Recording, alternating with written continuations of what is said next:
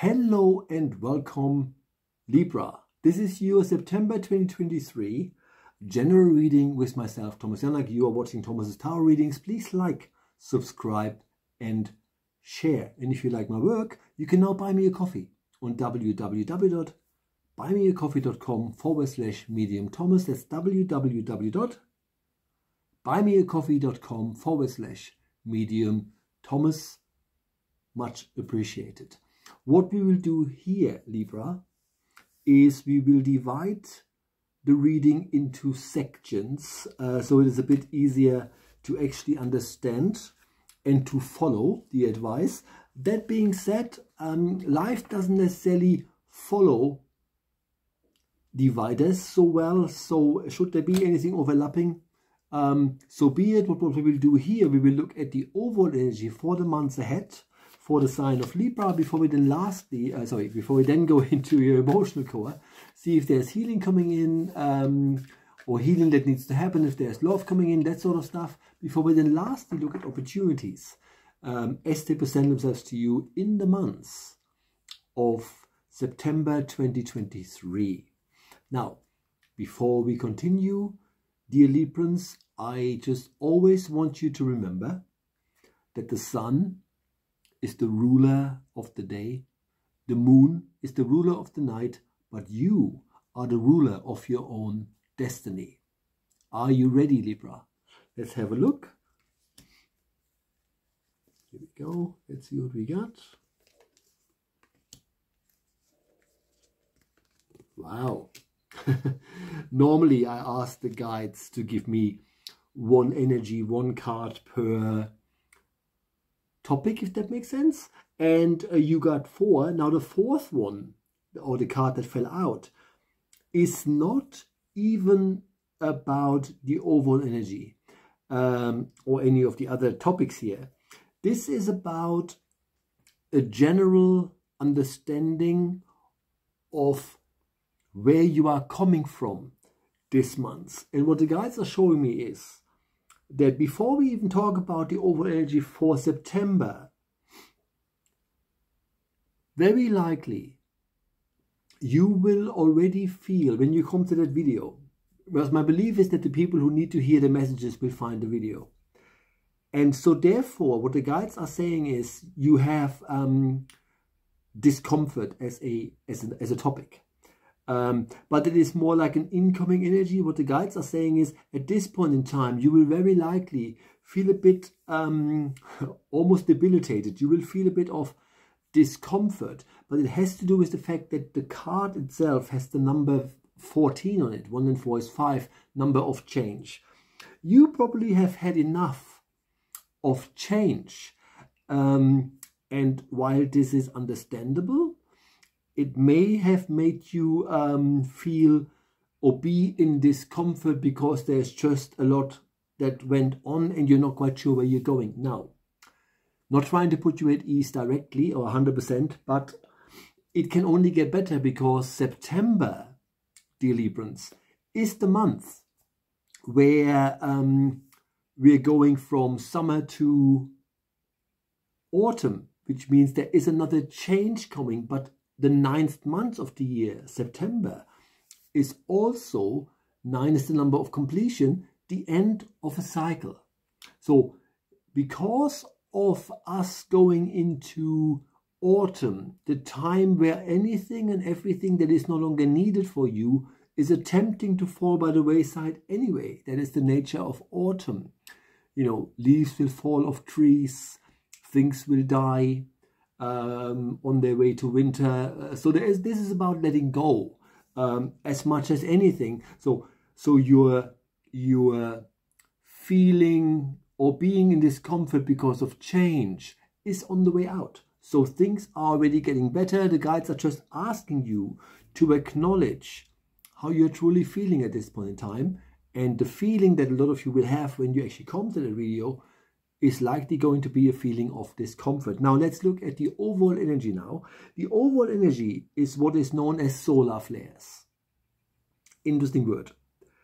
Interesting concept anyway. So the solar flares are basically have to do with the energy of Leo, the energy of the sun. Now we're going from the energy of summer, which is the sun's element, you know, summer, hot, you know, sun, into the energy of more like a grounding and grounded energy, which is autumn.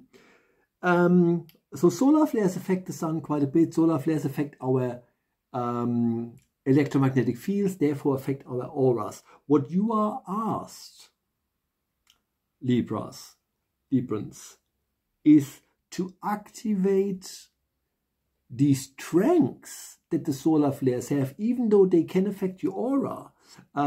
It is because they bombard the sun because there's just a lot of energy behind them. What you're being asked, therefore, again, it's symbolism.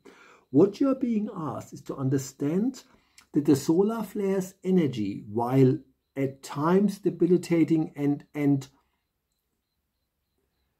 tiring, if that makes sense, have extra power, pushiness in them, and you are asked for the month of September to activate that inner pushiness that is not necessarily Libra strength, because obviously you're looking for balance and harmony.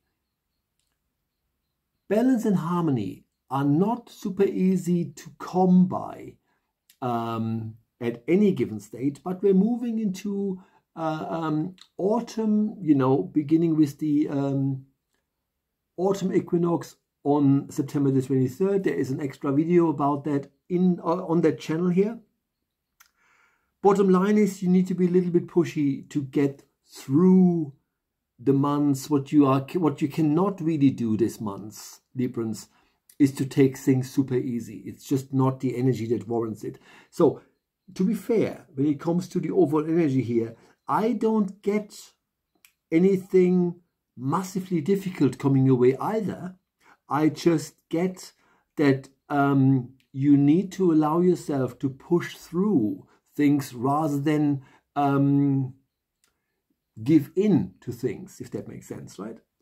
It also has to do with the fact that your solar flare card here had the number 17. 1 and 7 is 8. 8 is actually a number of stumbling blocks to a large extent. So therefore, if you see things from a different point of view, you will topple over the 8 and it becomes the infinite sign or infinity. So you need to push through. You need to probably look at things differently to what you normally do to make them smooth again. But what is required of you this month is for you to be 100% there and deal with stuff. Hence, you activate the power of the solar flares, right?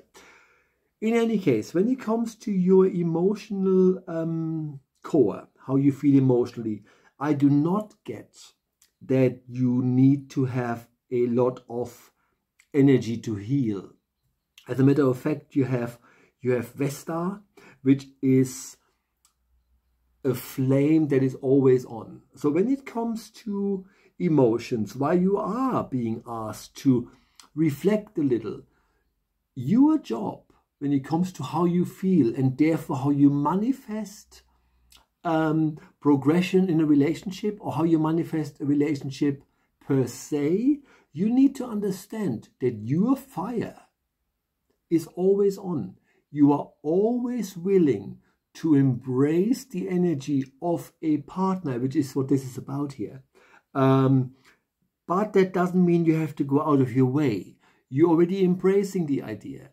And so should you be in a relationship, understand that you're bringing quite a lot to that relationship. And you don't have to go out of your way to do more and more and more just to please someone, right? And therefore, again, you are the sign of harmony and balance.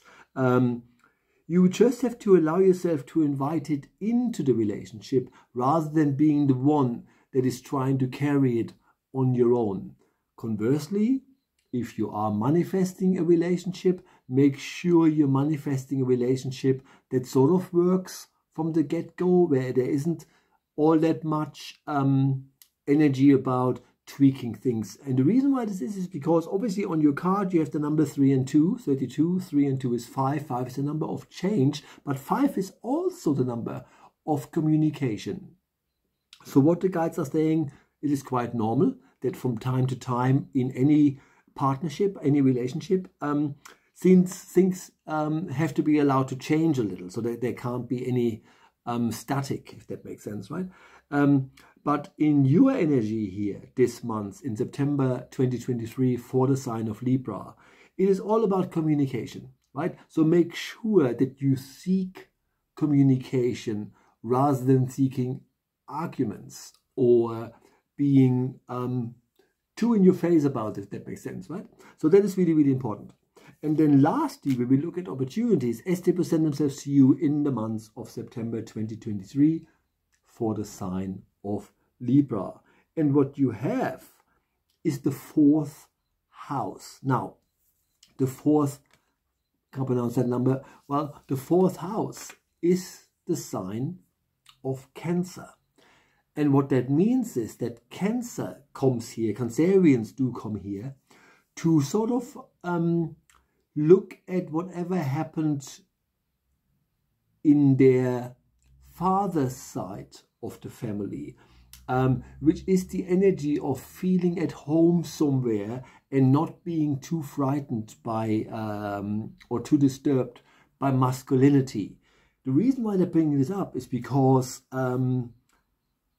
Cancerian energy is, or Cancer by default, is governed by the moon, which is your emotion. So we're moving away from the emotion into opportunities. And what the guides are basically saying in a roundabout way, that in order for you to figure out where to go with regards to your growth, it could also mean that whatever sustains you financially, if that makes sense, even though money is not a spiritual currency, cannot be manifested per se, is to allow yourself to see things from an emotional point of view. So instead of going for the big prize, so if you are a person that says, you know, I want to grow, I want to explore the world, I want to travel somewhere, don't go where it is the most convenient and the easiest. Go where you feel, this is my energy, this is where my tribe is, if that makes sense. So anything to do with opportunities, you should assess and access from a point of emotions, right? How would I feel if I embraced that energy, rather than what can that energy bring to me? So if this, so the point is, anything you're trying to do with regards to being sustained, even though sustainability is the overall energy that the month has for you, that sustainability has no bearing and should have no bearing on opportunities and growth, because that's just not how this flows. When it comes to opportunities coming your way, you will want to feel welcome and accepted in that energy that you're actually seeking out, right? So this is much more about feeling at home somewhere, which is the 4th house, being at home, than necessarily being at home, because the number of your card is the number 42. 4 and 2 is 6. Now 6 by default is the number of the element of ether, which is not an element that you find in astrology anymore here.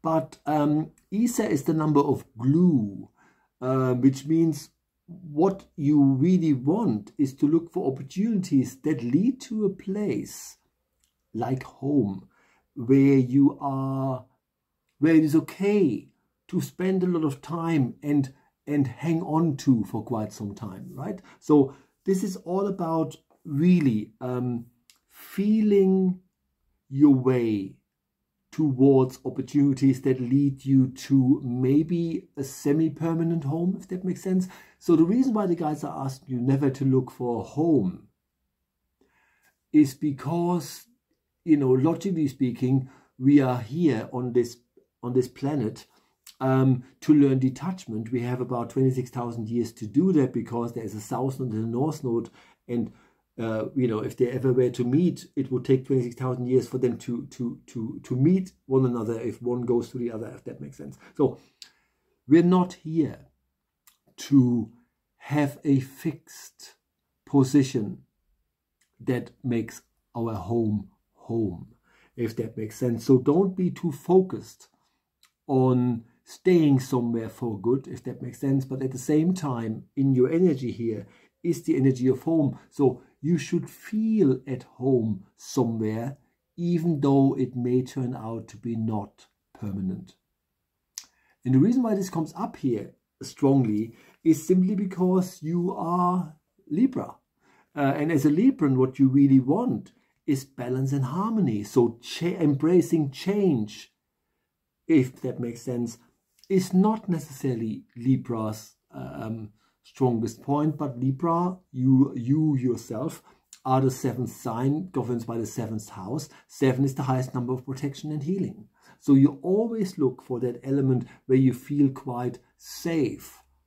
All the guides are saying to you, this really isn't what you should be thriving for or looking for when it comes to opportunities, because while opportunities are not necessarily fleeting, thinking that everything has to be perfect is just not how to go about manifesting and inviting in opportunities, right? So I hope this made sense.